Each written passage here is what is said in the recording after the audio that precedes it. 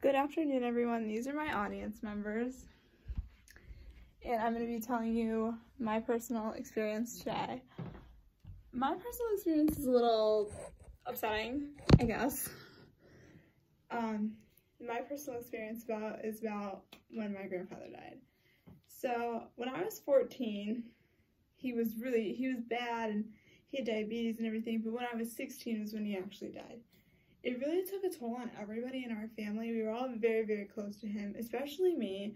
I'm named after him.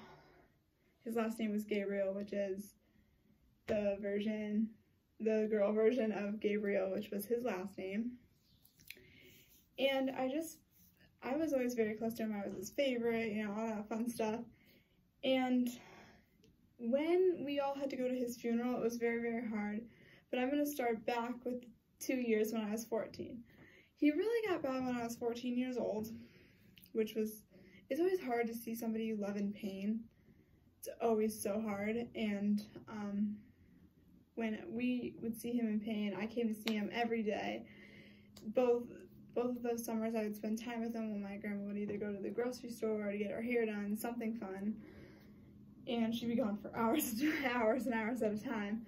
So he got thinking, and when I was 15, he just kept getting worse and worse and worse, and every day was a struggle, really. But when I was 16, in the beginning of the year, it was so hard. We had a surprise birthday party for my mom, and that was the last time he went out. So we had that, and everybody was so excited to see him. It was a lot of fun. But after that, he really started to get bad. Everything started to go downhill. And July 1st was the day that he died. Me and my sister, he fell into a coma the Friday before. That was a Sunday, July 1st. And he fell into a coma on Friday. None of us knew. My mom didn't know. It was her dad. My dad didn't know. I didn't know. My sister didn't know. My brother didn't know. So it was Saturday, my brother had a baseball tournament. So after that, my mom and my brother went to see him. And then that was a Saturday. And then the Sunday morning, me and my sister went to see him.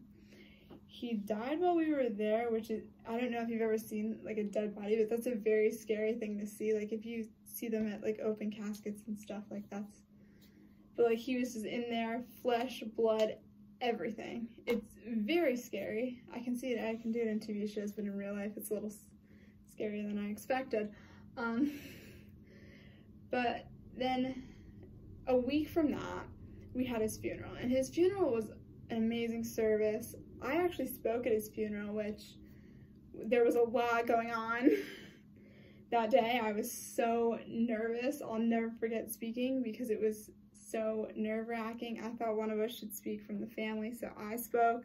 I got up in front of over 100 people, and I spoke about him and how much I loved him, all of our memories. I said if I say all of our memories, we will be here till Christmas, probably, or forever.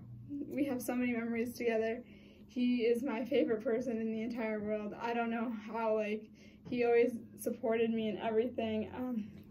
I don't know how I'm still going on without him. I miss him every single day of my life. I wish he was still here to see everything that I'm doing now and just everything that's going on in my life. I miss him so much. I miss him every day, and I wish he was here. I love him more than anything else in the world. He's the best. He was the best person in my life, and he's always in my heart forever. I love him so much, and I miss him more than anything else. Thank you.